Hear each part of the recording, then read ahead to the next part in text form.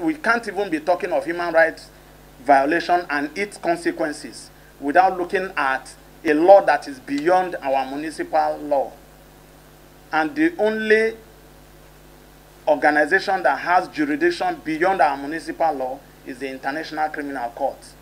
And that is why it is highly significant to discuss it. It's highly significant to give all the support.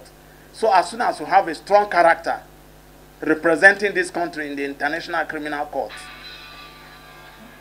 issues of human rights violations, gross human rights violations, like the genocide that is being committed by certain persons because of their position in authorities, will be properly addressed, particularly now that we are thinking of how to address the current gross violation in Nigeria. We need a strong character who can say no to what is illegal. And that is the importance of having this man in that position and the importance of the nomination by the president.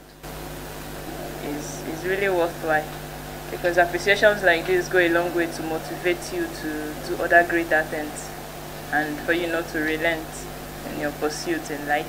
So I thank the organization for honoring me. Also appreciate the person of the Justice Issa Bello for deeming it fit to grant me employment into the judicial field. I really appreciate it, and I believe his nomination to ICC will really go a long way in bettering the society at large.